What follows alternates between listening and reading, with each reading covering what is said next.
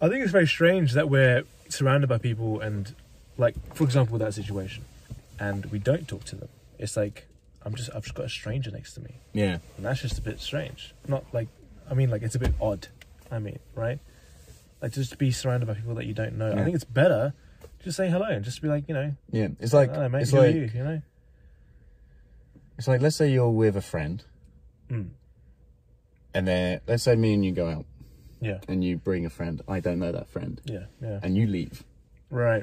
It's just fucking awkward, you know what I mean? Yeah. Because that person you common, that's just, you know, it's just gone and you're just there like, okay, now what? But it's much easier just to talk to them and just be like, oh, how do you know Dylan? Like, how do you know this guy? And then you start talking and then you find similarities and stuff like that. Yeah, exactly. Because obviously you do surround yourself with people that relatively are similar, or sometimes even the polar opposite, but like that could be the reason why it's brought you together. Do you know what I mean? Like, for example, just a complete example, you like me, I could be a vegetarian, do you know what I mean? But that's a complete opposite, but we could still be friends because of that. Yeah, and exactly. do you know what I mean? It's like opposites attract, but like you also gravitate towards what you know.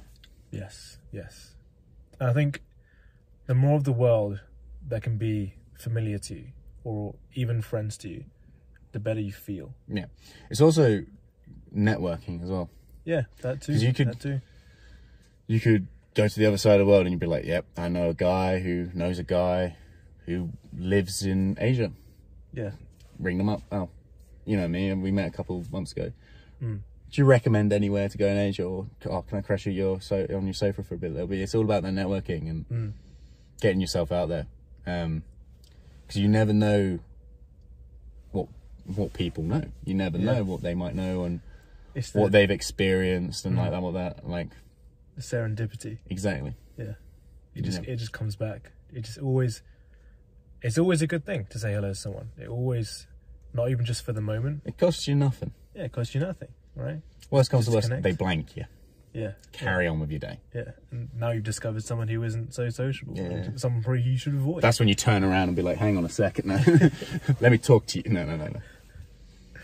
But yeah, I think that's great. Connecting to people like that. Yeah, it's wonderful. If you enjoyed that clip and you want to watch the whole podcast with me and Ollie in all its glory, click over here to watch the full podcast.